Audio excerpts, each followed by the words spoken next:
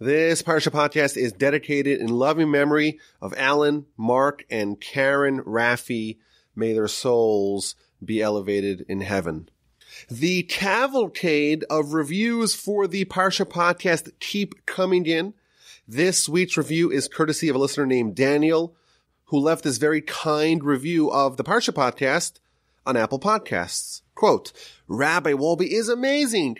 3 exclamation points. He's well-learned, pleasant to listen to, knows so much amazing Torah information that he can easily explain in a simple format, but with a deep level of understanding. So glad he is helping me grow in my knowledge of Judaism and enhancing my relationship with the Almighty. Thank you so much, Daniel, for this review. It was so thoughtful of you to leave it, and I am so touched by your feedback. This week we have something special. I saw a fabulous piece in my new favorite book that I mentioned a couple of weeks ago, Sfas Emes. I actually saw 2 amazing pieces, and each one on its own could be its own podcast. And I toyed with doing both of them. But I decided to spare y'all for that for a few reasons. First of all, I thought the podcast would be a little too long. And second of all, because there is so much meat on the bone in the idea that we're going to share today, that it's enough to focus just on what we're going to talk about today. And of course, I want to save something for next year. This is the 5th year of the Parsha Podcast, and please God, the Almighty will give us the strength and the ability to continue doing this for many years. I want to leave something for next year. So here it is. This week is Parshas Acharei and Kedoshim. And this is part of a stretch in the Torah where we're going to have 3 out of 4 weeks are going to be double installments of Parshas. So Parshas Acharei and Kedoshim is our week's Parsha or double Parsha. And in chapter 18 of the book of Leviticus, and this is in the first Parsha, it details a long list of activities and behaviors and abominable acts and sexual crimes and idolatry and child sacrifice that we must not do. And it begins with a preamble that reads as follows. Hashem spoke to Moshe saying, Speak to the children of Israel and say to them, I am Hashem your God. Do not perform the practice of the land of Egypt in which you dwelled, and do not perform the practice of the land of Canaan to which I bring you, and do not follow their traditions. Carry out my laws and safeguard my decrees to follow them. I am Hashem your God. You shall observe my decrees and my laws, which man shall carry out and by which he shall live. I am Hashem. These 5 verses, the first 5 verses of chapter 18, they give us this introduction of all the laws that ensue. And it proceeds to delineate all the forbidden relationships and all the forbidden deeds one after another. Now, Rashi, with his characteristic eagle-eyed reading of the verse, he notices something really interesting in verse number 3. The verse says, Do not perform the practice of the land of Egypt in which you have dwelt, and do not perform the practice of the land of Canaan to which I will bring you, and don't follow their traditions.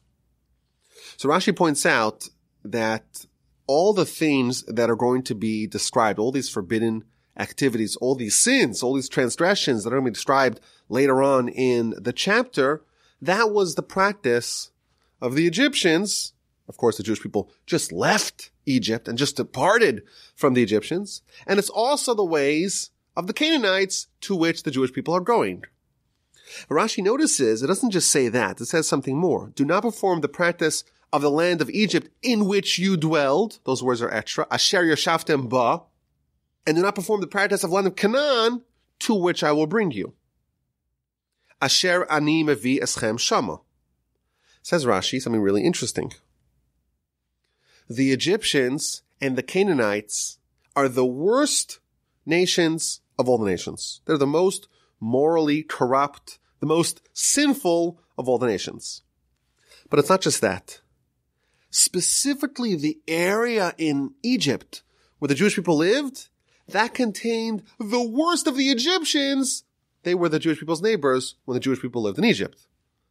And then in Canaan in general, along with Egypt, it's the worst nation of all, and the specific area in which the Jewish people are going to live, that contained the worst of all the Canaanites.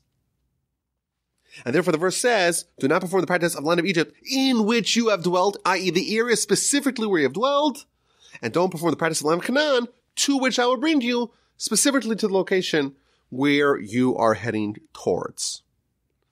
That's what Rashi says here. And it's kind of an amazing idea that the most corrupt and morally deficient nations of the whole world, they were precisely the nations that our people lived in their proximity.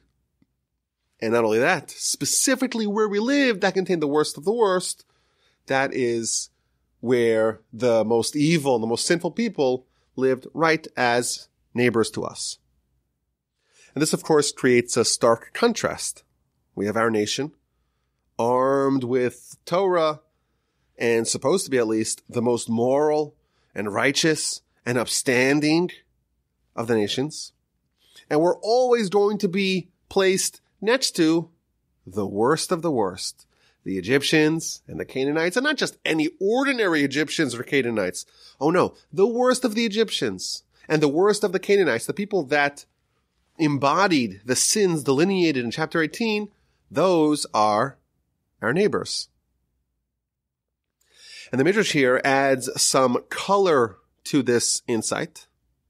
The Midrash says that the Almighty tells Moshe, go tell the Jewish people, when you were in Egypt, you were akin to a rose amidst thorns. You have a beautiful rose, the most beautiful of all the flowers, and the stem, of course, is covered in thorns. And now, continues God to Moshe to tell the Jewish people, now you're entering the land of Canaan. Again, you should be similar to a rose amidst thorns. And be certain that you do not adopt not the characteristic, not the behavior of the Egyptians, and not the characteristics or the behaviors of the Canaanites.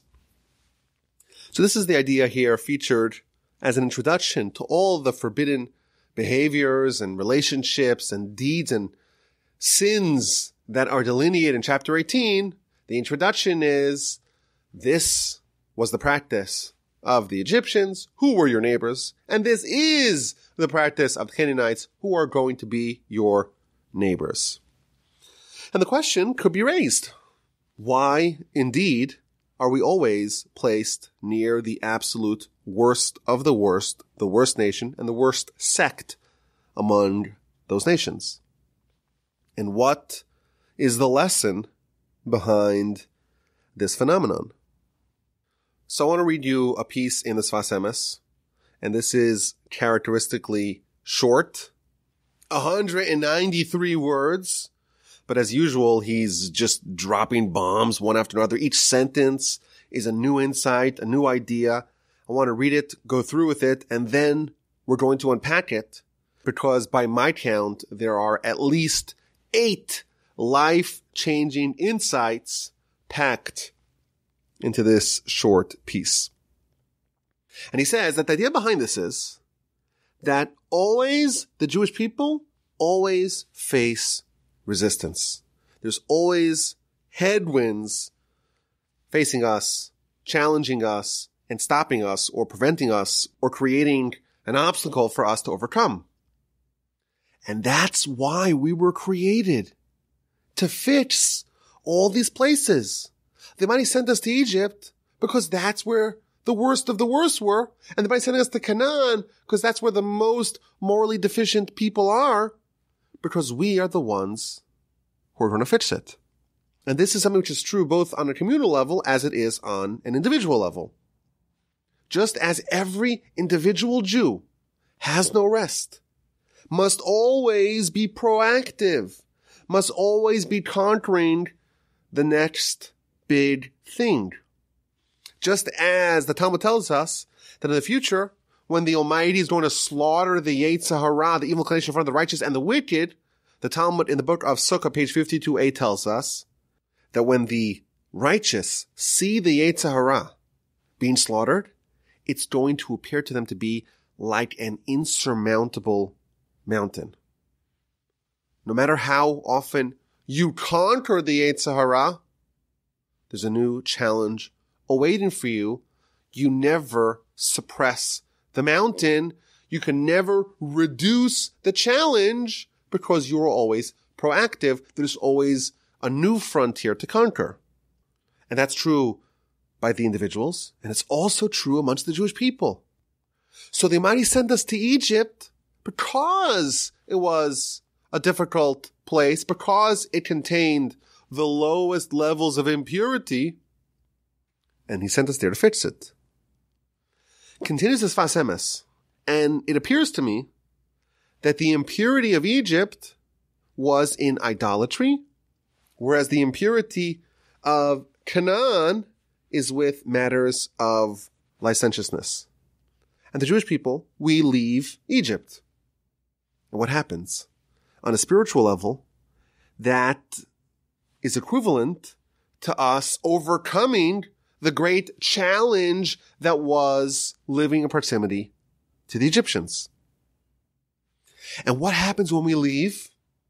We've overcome this great challenge.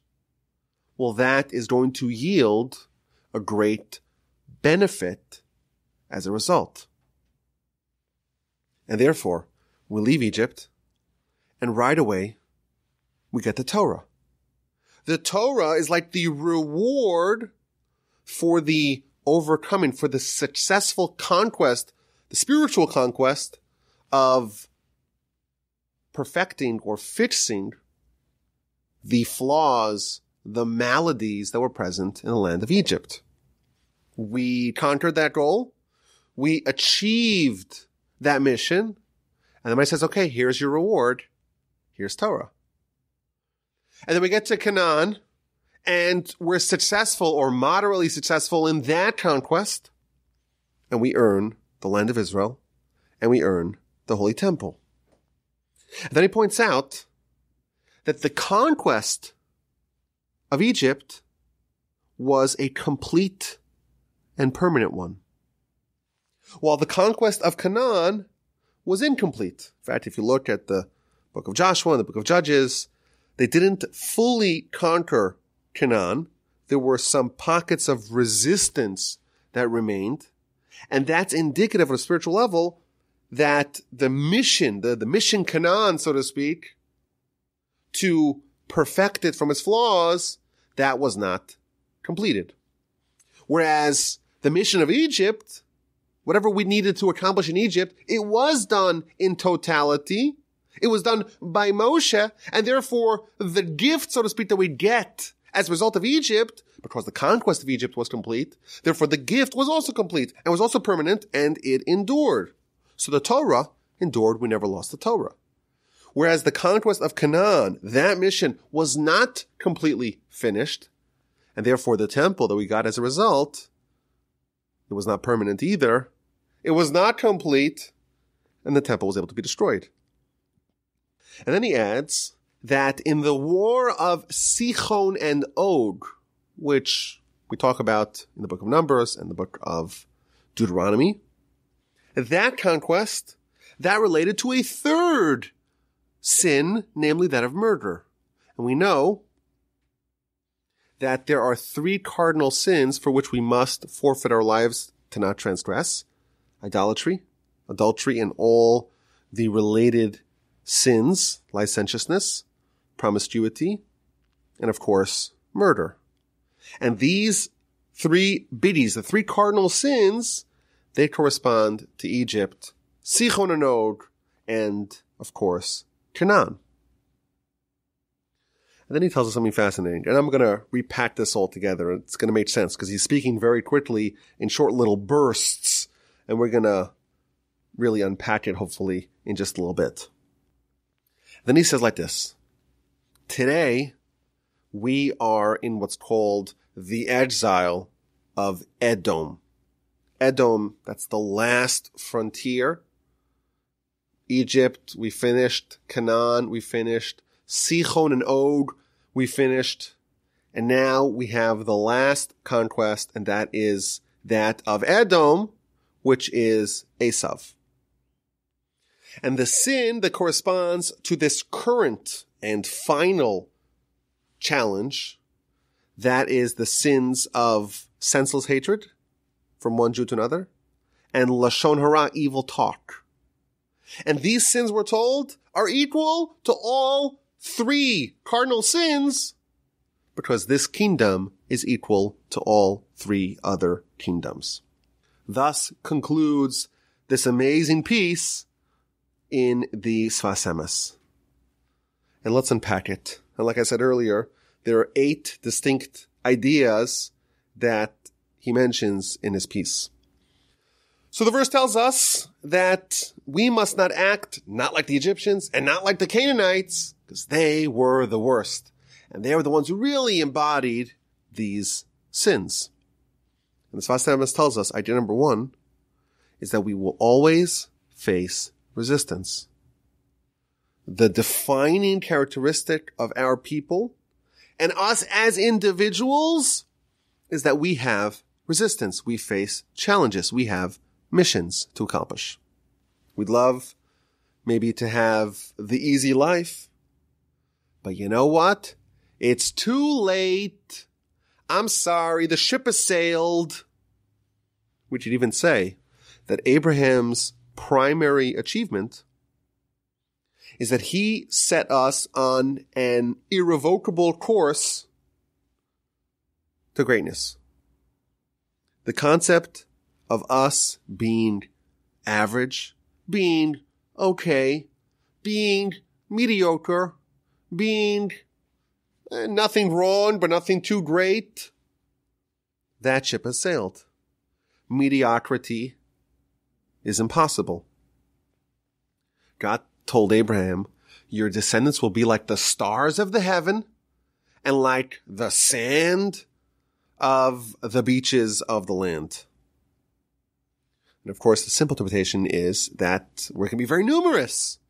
And there's so many billions and trillions and gazillions and sextillions of stars. And there's so many just billions and trillions and sextillions of granules of sand.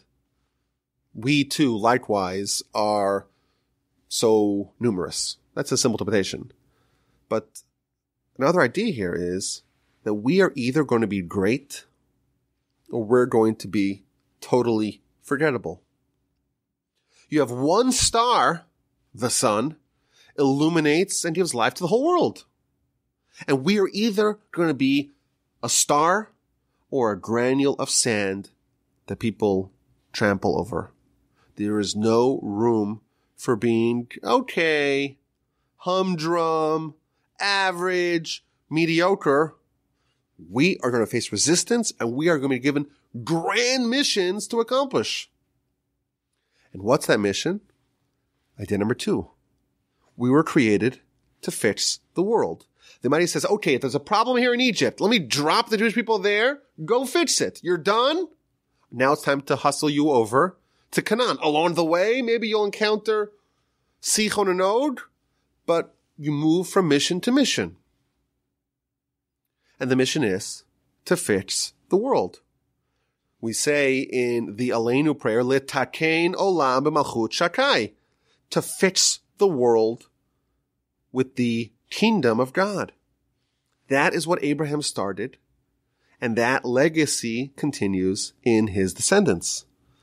And idea number 3 is that our presence in a certain area, in a certain nation, in a certain people, in a certain locale or a region, the objective of that is to fix whatever that place's problem is. It's our job to fix it. Egypt was a place of idolatry, and that was a very difficult challenge, and we were placed there.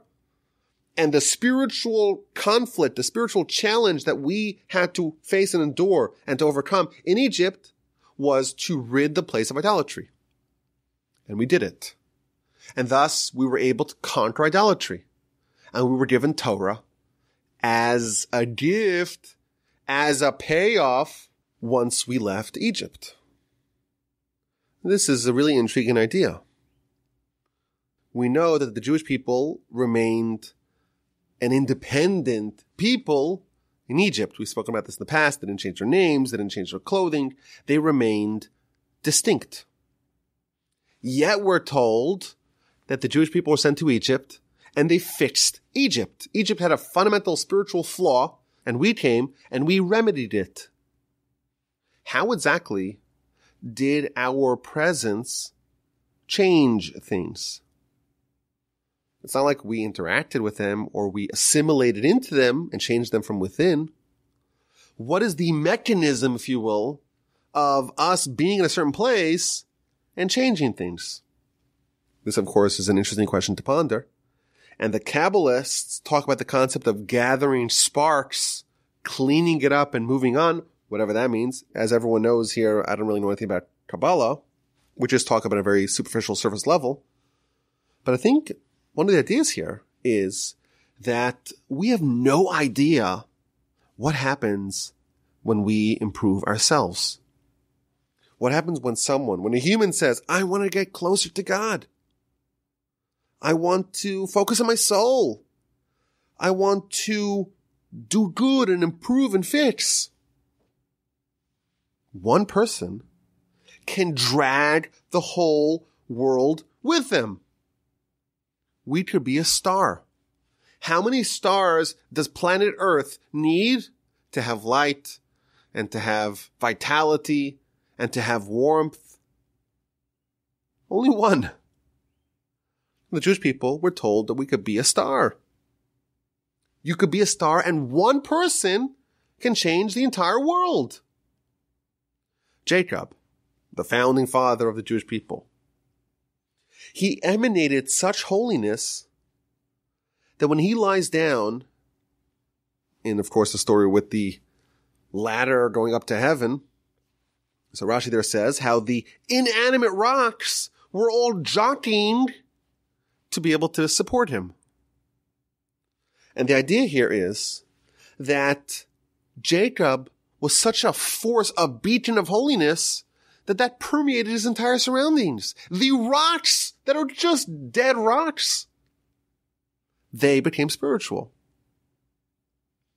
One of the fundamental beliefs of our religion is that one person can change the world. And the way you do it is just by your presence.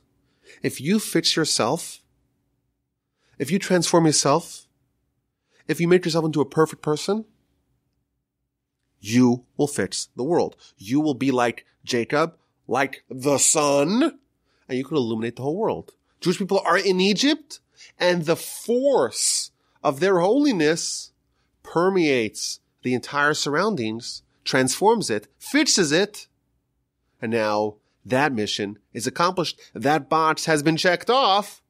It's time to move on. It's time to collect our spoils, get the Torah, and move on to the next challenge. And this is true, idea number 4, on an individual scale and on a national scale. The Jewish people, they are the most powerful nation of all, and therefore they're given the most difficult challenges of all. We're given Egypt, we're given Canaan, the most difficult challenges, and that's true also on an individual level. Every individual is likewise tasked with challenges fitting his or her mission. And then idea number 5. There is no rest for the weary. You finish one challenge. You want to maybe take a victory lap, celebrate it. That's great. Celebrate it. Go to Sinai, get the Torah. And now it's time to move on to the next challenge. We go from challenge to challenge. The Jewish people are a scattered nation. We are an itinerant nation. We go from place to place. And the reason why we go from place to place is because we are signed up. This is what Abraham signed us up for, against our will. Challenge accepted. It's too late. Our national mandate and mission is to fix the whole world. So when you fix a certain area, you fix Egypt, it's time to move on to Canaan, and so on. And then you go to Poland, and then to Russia, and to France, and to Germany. Oh, it's time to make your pivot to go, to Iraq, to Spain, to Tunisia, to all these other places in the world. Our influence must be everywhere. when we complete a mission in one place, the Almighty manipulates the circumstances to bring us to our next area of challenge, to our next frontier. Reb Chaim Volozhiner used to say that there are 42 different encampments in the wilderness between when the Jewish people left Egypt until when they arrived at Arvos Moab, the plains of Moab opposite Jericho. 42 different places they've been to. Says Reb Chaim Volozhiner, over the course of Jewish history, the nation will dwell in 42 different countries, and afterwards, the Messiah will come, i.e., the entirety of this mission will have been completed. Continues Reb Chaim Volozhiner, and he said this in the early 19th century. Where is station number 42? Where is the last of the locales, of the regions, of the places, of the countries where the Jewish people will have to move towards, will go in exile, so to speak, towards, and perfect before the entirety of the mission is completed and we move on to the next epoch of history, i.e. the Messianic era? That is America. America! When the Jewish people come to America and we find all the sparks that are here across the fruited plain, once we accomplish the goal that we have here in this country, in the United States, that's the last frontier before Messiah. And his words were, when there's Torah flourishing in America, that's when you know Messiah is imminent. And the great leader of Yeshiva Jewry, Rabbi Shach, said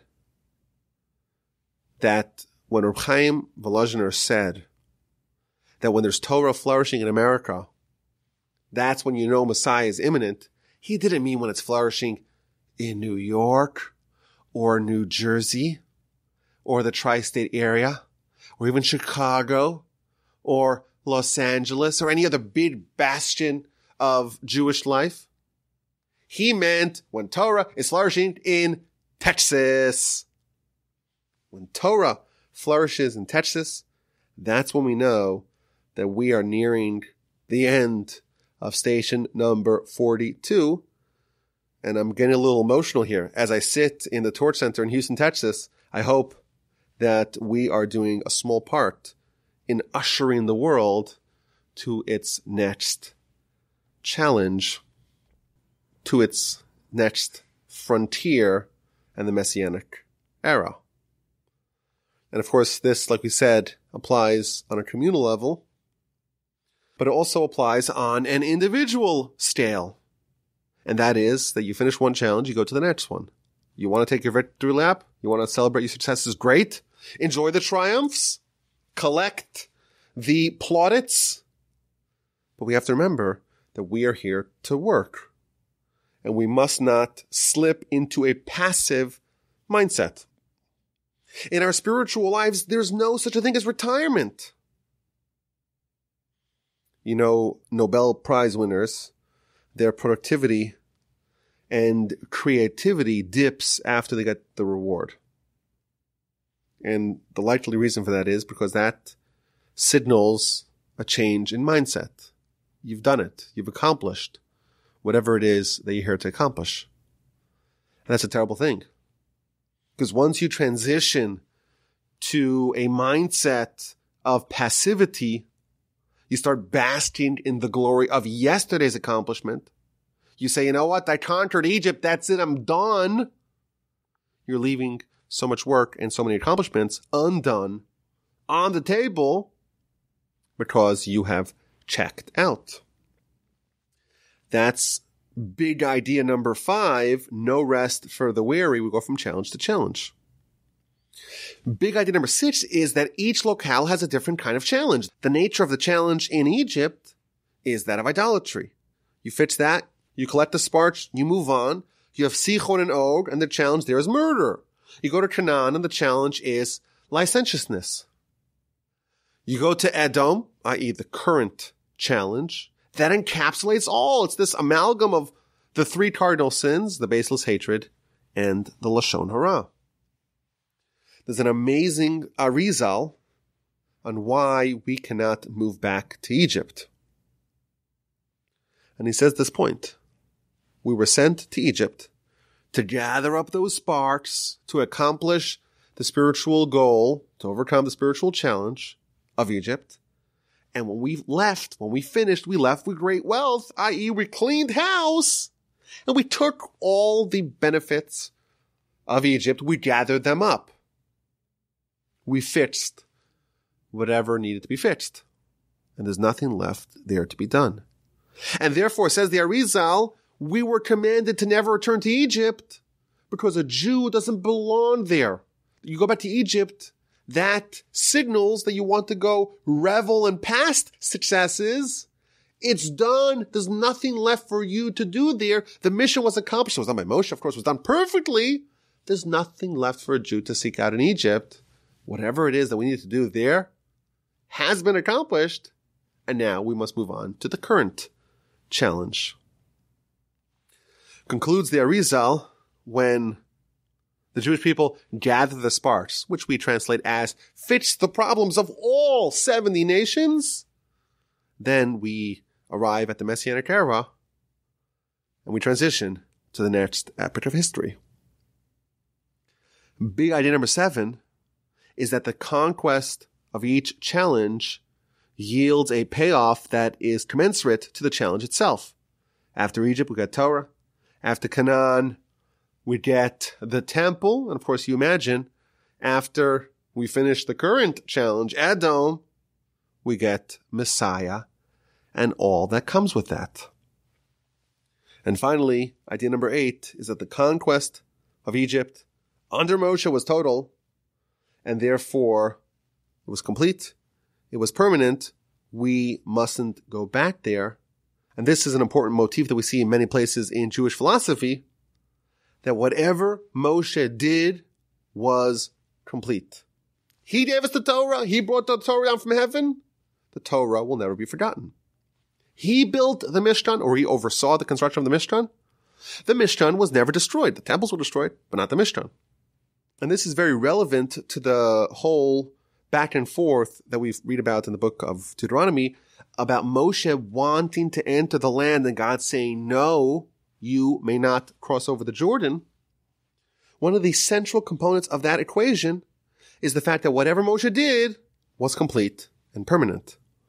And thus, had Moshe led the conquest of Canaan, the Jewish people would never lose it.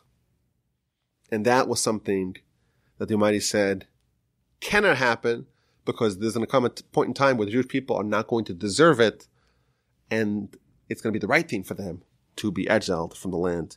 But if they conquer the land under you, everything that you do is complete and permanent, and they'll never be able to lose it. What a fantastic piece. Again, I'm developing such an affinity for this book, for this Sfas Emes. Every piece is just jam-packed with gold. And there's no fat on the bone, as we say. It's just amazing. And it's written so tersely, so succinctly, just an absolute pleasure. So what's the lesson for us? I think the lesson is that this is really the story of the Jewish people at large, but it's also the life of every individual. The Jewish people are placed with the Egyptians the worst, the Canaanites the worst, because that is a challenge that you could do. The greater your capacity, the greater the challenge that you will be given. The Talmud tells us, this is in the same place in the Talmud that we mentioned earlier, the book of Sukkah, page 52a, Kol hagadol mechavero yitzro gadol himenu. Whoever is greater than his fellow has a greater yetzer hara. The greater you are, the more potential that you have, the greater the challenges that you are going to be given. As Jews, we know that we are Navy SEALs. We are the Almighty's all-stars. The most difficult missions are given to us. You have hard challenges, but that's precisely because you were designated and designed to be great. This reminds me of the great JFK speech in Houston, where he said, "We choose to go to the moon in this decade and to do other things, not because they are easy, but because they are hard." Forgive my Boston accent. Because that goal will serve to organize and measure the best of our energies and skills. Big ambitions, big dreams, big accomplishments must pass through the crucible of big challenges, of stiff resistance. Putting a man on the moon is hard. But our nation has an even more ambitious goal to fix the entire world, to fill the world with knowledge of God as water fills the seabed, to bring about a time of universal righteousness and kindness and piety, to make the whole world testify to God's existence and omnipotence. That's way harder than landing someone on the moon, or Mars for that matter. That's a big challenge. But that's what we were created to do. And we are given that challenge because we can do it. And that's a national mission. But each one of us individually, we have a slice of that collective national mission. A small portion of it is given to us as individuals. But even a small sliver of that gargantuan goal is enormous. How can we do it? The answer, of course, is the Almighty gave us the manual called Torah and Mitzvos, and that's how we do it. It's a very rigorous and demanding manual. It's a very difficult way of life, but our mission is really big. And like JFK said, we don't choose to do it because it's easy. We chose to do it because it's hard. That was even a worse imitation. Forgive that. It's hard. And that's why we were given it. But we must be encouraged by the knowledge that to the degree of the effort and to the degree of the challenge, that is the degree of the path that comes afterwards.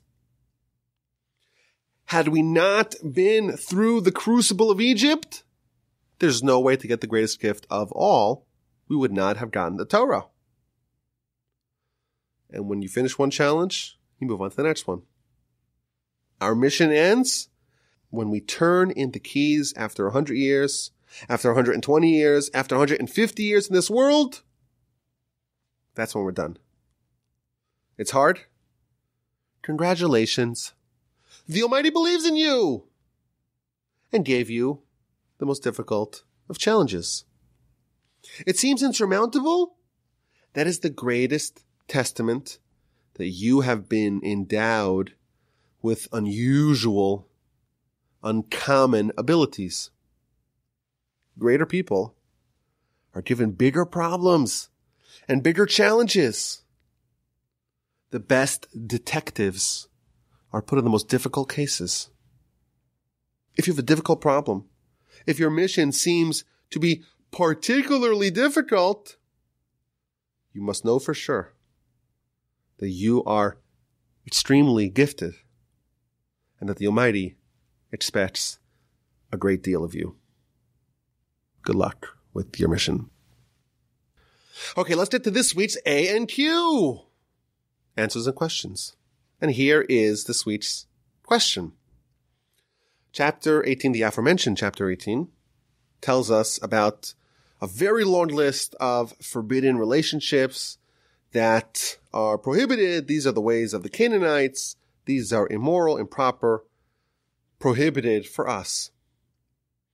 And the Ramban here, he talks about how there are 36 prohibitions that carry with it the punishment of kares, of being disenfranchised and cut off from the Jewish people. And many of those 36 are sexual crimes. Moreover, the Ramban again calculates that there are 16 different capital crimes of the sexual nature. Whereas if you look at the forbidden foods, there's no forbidden foods that carry with it capital punishment. And the reason for it, says the Ramban, is because this area of sin is so repugnant in the eyes of the Torah and therefore it's treated so severely. And he quotes the Talmud that says that the God of these people, i.e. the God of the Jewish people, hates licentiousness. And that's why it carries, or this class of sin carries, such harsh penalties. And here's the sweet question. Why, indeed, is it so bad? After all, if you're dealing with consenting adults, no one really gets hurt. Why, indeed, is this class of sin treated so severely, punished so harshly? The Ramban says the reason why it's punished harshly is because God really hates it, because it's really severe. But why? Why is this particular kind of sin so severe? If you have an answer, send me an email, rabbiwolbe@gmail.com. Okay, last week we asked a little bit of a difficult question, and the question was, just to simplify it, the question was, when it talks about the sacrifices of a woman who just gave birth, it says the sacrifice that she brings, and then it says, this is the law, the Torah of a woman who has a baby. And then afterwards it says, well, if she cannot afford a sheep, she brings instead 2 birds because there's a carve out for a poor mom. And the question is, why does it have the encapsulatory verse after, so to speak, a rich mom, a rich woman who just gave birth, but before a woman who gives birth who cannot afford a larger, more expensive animal? So this is a difficult question. I did see some of the commentaries talk about it, but I want to share with y'all an answer that I came up with, but I want to give really the credit to my dad. My dad, he should live and be well. He once told me the following. A lot of people are nervous to have children because of the financial burdens entailed with having a child. It's very expensive to raise a child. Got to pay for all kinds of things, diapers and baby food. If you are fortunate enough to send your child to a Torah day school, that's very expensive. You send him to Jewish summer camp, even more expensive. Another mouth to feed with kosher food, even more expensive. So a lot of people, they feel like they don't have the wherewithal, the financial ability to have another child. Seems like it's a legitimate concern. What are you supposed to do? How can you bring another child to this world? You don't have a ways to pay for it. Is that a legitimate concern or not? So my father told me, he said, when the Almighty sends you a child, he sends with the child, with the baby, a satchel of money as well. If the Almighty can give you a child, he's also going to give you the ability to raise that child with dignity. You'll have the money to cover it. Meaning, the idea here is that had you not had that child, you would have had less money. And because you have a child, the Almighty is going to increase your income and make sure you have the ability to pay for all the newfound expenses. That is wisdom from my dad. If so, perhaps we can suggest that all the other sacrifices that talk about, hey, if you're rich, you can pay for X. If you're poor, you pay for Y. In all those cases, there's nothing that happens to a person that results in a bump at their income. And therefore you have rich people, you have poor people. And sometimes there's someone who's poor. It's unfortunate. We don't like it when people don't have the ability to pay for things. But the Torah has a carve out for them. Here's a cheaper sacrifice that you could bring. It's much more affordable for you. But when a woman who has a baby and she brings a sacrifice, inherent in having a child, concomitant with bearing another child, is that the Almighty is going to send you more money. And therefore, after it talks about the quote-unquote rich mom who has a baby, it says, this is the Torah, this is the law. Because inherent in having a child is being given a bump in income. And the fact that a woman who has a child does not have money, that is something so unusual, and that's almost like added as an afterthought. And in fact, if you even look at the verse, it doesn't say that a woman doesn't have the money to afford a more expensive animal. It says if she does not find one, which maybe we can read as saying or implying that she does have the money. It's just not available for whatever reason. And therefore, we have this additional law that's very likely to be needed of what to do in such an instance.